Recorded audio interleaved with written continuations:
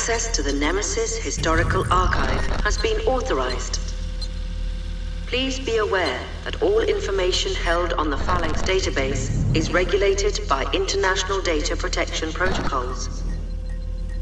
The records you are about to see of the original Nemesis excavation are designated top secret, eyes only. Unauthorized transmission is not permitted. Failure to comply is punishable by a mandatory prison sentence. Thank you for observing all safety precautions.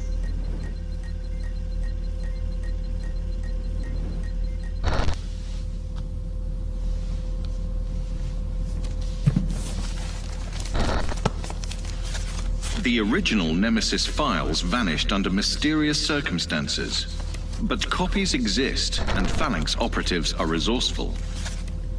The images you are seeing prove that even when the Nemesis site was first exposed back in 1994, all was not as it seemed.